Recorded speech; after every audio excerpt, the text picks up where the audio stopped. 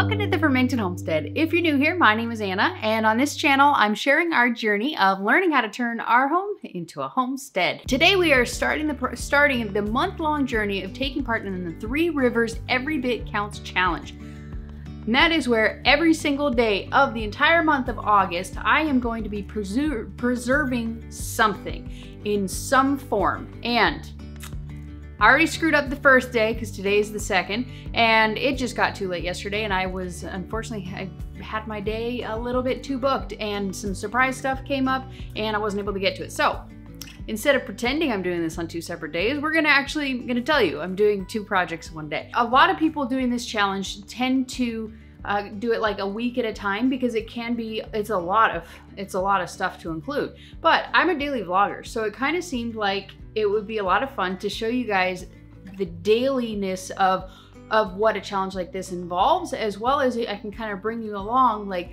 when you're canning something, what do you do after you pull it out of the can? Or a lot of people end the video there. So we can go through and I can show you, we're washing the jars, we're marking them, we're putting them away. I'll even show you how long it takes me to actually do that, because sometimes it can be up to a week. I'm gonna try not to do that though, because it drives my husband crazy. And then when you dehydrate something and what do you do with it after you dehydrate it? How long does it actually take to dehydrate? There's so many different things that go into food preservation, and I just thought it would be I can show you a unique perspective because I already vlog daily, so I can show you guys what I do daily with all of that food preservation. And for me, food preservation is canning, freezing, dehydrating, and fermenting.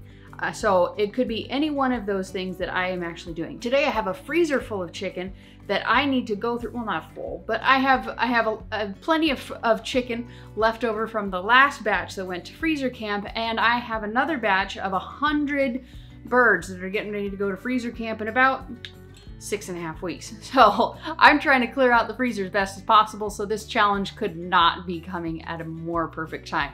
We're gonna be blowing through our freezer, putting it in canning jars. The first thing that we're gonna do, we are gonna can a chicken soup base. Basically what I like to do, I've actually discovered this on accident when I had some leftover like chicken and broth when I was canning a chicken soup of some sort. And so I canned it, and it was basically, I just did whatever size you're doing, fill it up with broth, but then it's like a third or so of the jar is actually chicken. And so it's basically just chicken broth in chicken, or chicken in chicken broth, whatever. The point of being able to do this is that you can customize it however you want in whatever time you want, and you don't have soggy, gross vegetables. Because if you make a chicken soup with like potatoes and like corn and peas and whatever else you like in your chicken soup, those vegetables don't need to cook as long as the chicken, but you have to cook it for the chicken time. So my little workaround with that is that you can keep, I have a ton of soup in I do soup all the time, but it is also nice to be able to have the option of doing whatever the heck you want in the moment. It's great for summertime. I know it's soup in the summer, but it works out great because you have the harvest and you can just bring it in, throw it in the pot, let it simmer for a little bit while you're taking a shower and whatever you're doing to come in after the garden, dinner's ready. It's also a great thing to use with dehydrated food because you can just put the dehydrated food in there and let it kind of simmer, let all the vegetables kind of reconstitute, and then you have dinner. So this is a great option. I'm just gonna show you that real quick, and then later on, I'm gonna be making some dehydrated beet powder. Tomorrow's video, I'm actually doing the August Jamboree Challenge collaboration. So after that one, it's gonna be another 2-day video, and then from then on, it'll just be every day. I just had a couple of days where I had some collaborations going on, so I'm doubling up the preservation in the videos. So I hope that makes sense to you guys. We have 2 chickens and a 14-liter, it says 14 liter, 14 quart. So really it's probably more like almost a 15 quart stock pot. We're gonna make some chicken broth to begin with. I have 2 chickens here that are fully thawed out. Okay, so we're just gonna cut this guy open, this one open, dump them out. This is my favorite way of making chicken broth, by the way. I will save the carcass from these chickens. I'll strain out all the chicken broth. I will take all the meat out, and I will set aside all the bones, the skin, any form of collagen in here whatsoever, and I'll put it aside in a freezer bag. And then when I get enough of those, I will make another big batch. That bone broth is what I prefer to can over this meat stock. But in order to make it work, I'm probably gonna add a little bit more water than I would otherwise. The reason I don't like to can it is that it degrades the gelatin in it. Not completely, but enough. And so I usually like to hold on to the collagen for the gut healing benefits because my gut's jacked up. We have our chicken, it's covered with broth. I probably put like 3 inches on top. If you're trying to make bone broth that gels, you're not gonna wanna do that. You're gonna wanna just cover it by like 1 inch. But I know it's not gonna gel anyway, so I'm not gonna super stress it. I'm gonna bring it up to a simmer. I'm gonna skim all the scum off the top of it, and then add the salt to it. I'm gonna add probably 1/3 of a cup of salt and like 1/3 of a cup of no, we're not gonna add vinegar to this round. I don't usually add vinegar to my meat stocks. I add it to my bone broth. And then we're just gonna let it simmer away. We're gonna lower the heat, obviously, to just barely simmer.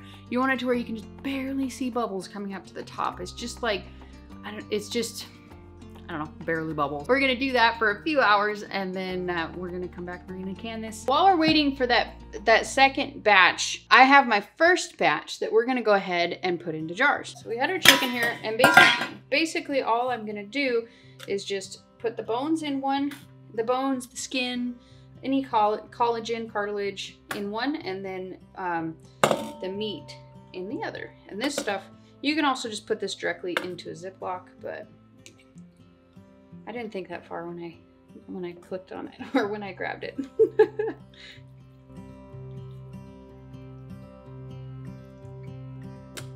So the next step is just going to be to fill each of these jars about 1/3 of the way through or full. It's not a science, just kind of do whatever. Okay. Perfect. So we got just enough broth left over to give a couple of cups to the hubby, which is the whole reason why I actually made this. So let's go ahead and rub the rims here with some vinegar to cut any grease, get any particles that probably got on there.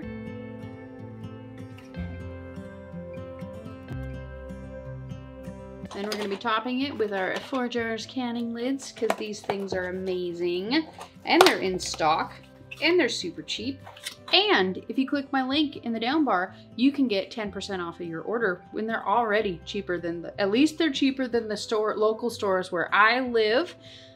This is cheaper before the 10% discount. So I hope you guys will think about checking them out because they're amazing.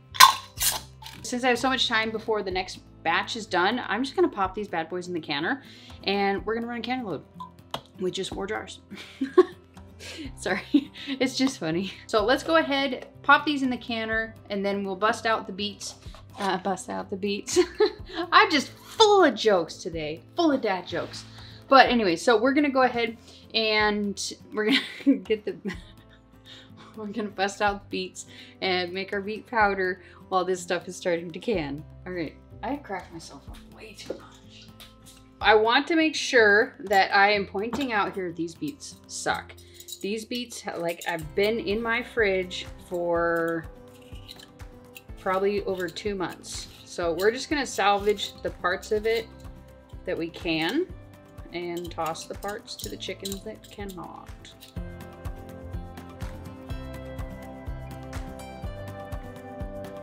If you're doing a lot of these, you could totally bust out the food processor, but hopefully this will do the trick. So we're just gonna grate it. I'm just gonna be turning this into a powder. It makes sense. Some of the videos that I saw did this and grated it. I don't know if I'm supposed to par cook it before I do this, but I'm not gonna, because I'm just turning it into a powder to add to like smoothies and like whatever else. Okay, that should hopefully be good. And I'm just gonna grate these all.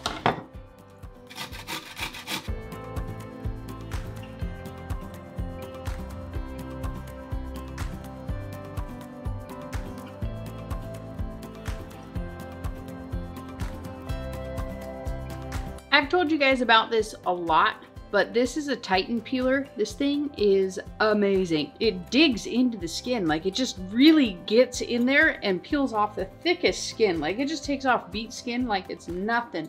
I'll link this down below for you guys because it's amazing. We are gonna spread these beets out on our dehydrator tray. I have an Excalibur, but I never bought the actual, like the jelly trays that go on there. So I just use the jelly trays from my old Presto dehydrator. Oh, that 3 beets made quite a lot of ground up beets.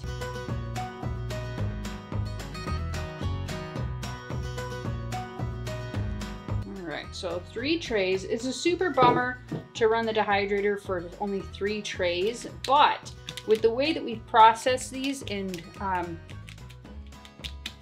graded these up, it's not going to take long at all. I'll tell you how long it took at the end. Usually when I'm dehydrating, I like to wait until evening before I toss them in the dehydrator.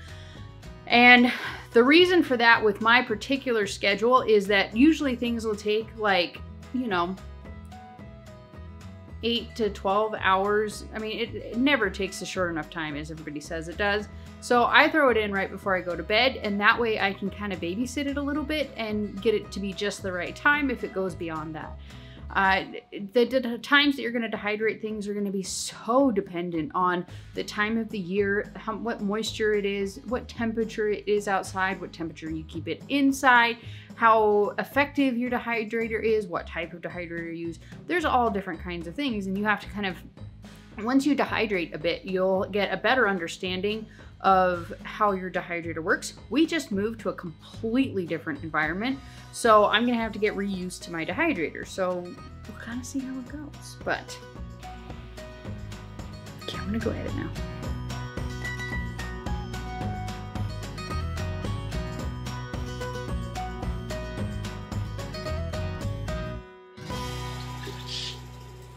So the beets are done. They're out of the dehydrator. It took 6 hours. They were probably done at 5, but I went ahead and did an extra hour just to make sure. So the next step, in order to turn this, sorry, the shadows, it's dark. In order to turn this into a powder, we need to grind it. And that's basically it. And I can tell now that I'm peeling it off, they're probably not ready. So we'll just grind this down and toss it back in the dehydrator, just to get it nice and crispy.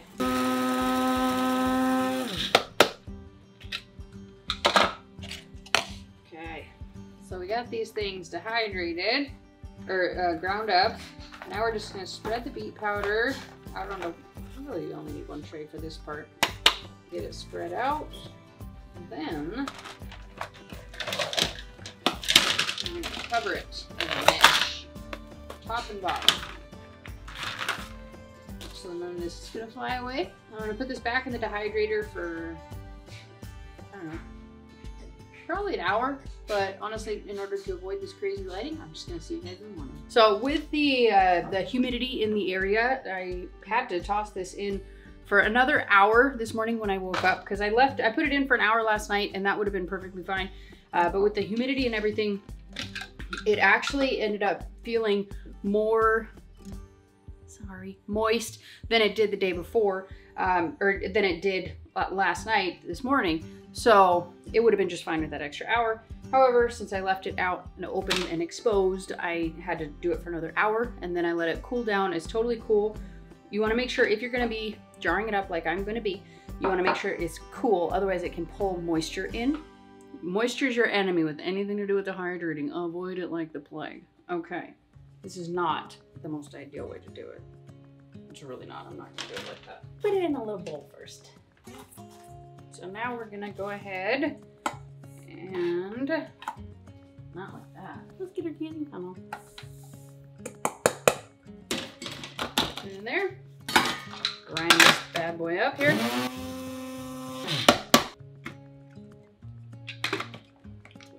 That was quite a cloud. Oh, and also with the chickens, I forgot to mention, I ended up I got these 4, and then the second batch that I did, I got a full canning batch. So I got 7 quarts off of 2 chickens, and I have a gallon of broth left over that's in the fridge. So that was a pretty darn successful day, I would say. Okay, I'll switch a little bit longer. Ew, it looks so beautiful. Can you see that color? You can even use this, like, see what a small amount three beets makes. With this, if you have access to it, you want to put some kind of, you can vacuum seal it if you have that ability to do that. You can also put a dry pack in there that will absorb any extra moisture that might be in there. And other than that, I'm just gonna mark this and put it on the pantry shelf. I'm so excited. This stuff is so just deep. The color is just so incredible. Can you see that?